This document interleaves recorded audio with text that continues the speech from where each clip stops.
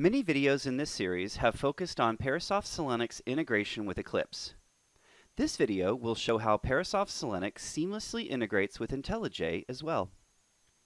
In order to add the plugin to IntelliJ, you simply go to File, Settings, choose Plugins, and then install the Parasoft Selenic plugin and Parasoft plugin, then restart, and you're ready to go.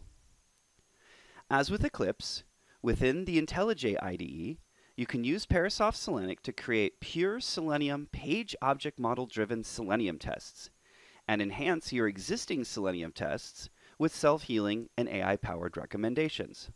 Parasoft Selenic can be found inside of the test configurations in the Run Debug Configurations window. In the Startup Connection tab, you can see the options available that will generate recommendations for tests, perform self-healing for locators and wait conditions, take screenshots on failures, create a nice HTML report with your results and recommendations, retrieve information about performance timing, and generate API tests from your Selenium test executions. So today I'm going to demonstrate how Parasoft Selenic can be used to find errors in the application due to changing element locators and wait conditions.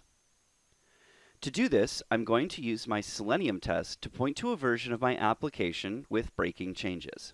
Now I'm going to click the Run with Selenic button on the toolbar to start the tests. I am using a banking example, and my Selenium tests validate 3 user workflows. Here is the first one, accounts. It's successful. Here comes the second one, bill pay. I can see this test is encountering some kind of error here. There's something wrong with phone number or zip code. I'm not entirely sure.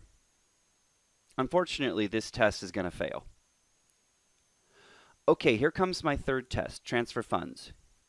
Now in this UI, there are some changes that have taken place to the loading of content, and it seems like potentially the wait conditions I have are not sufficient, and it causes this test to fail. Fortunately, Parasoft Selenic was monitoring the tests, and after running the Parasoft Selenic analyzer, it will produce a report indicating how many of our tests have passed and how many have failed. In this case, 1 test passed and 2 of my tests failed. Selenic also indicates the reasons why those tests may have failed. In the first case, it was a bad element locator. In the second case, it was an insufficient wait condition. Just like the Eclipse and command line versions of Selenic, here in IntelliJ, we can see helpful screenshots, as well as viewing the AI-powered recommendations that provide us with new element locators to use to fix the tests.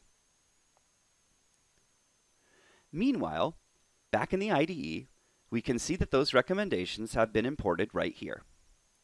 We can view the recommended locators, and we see the same list that was in our HTML report.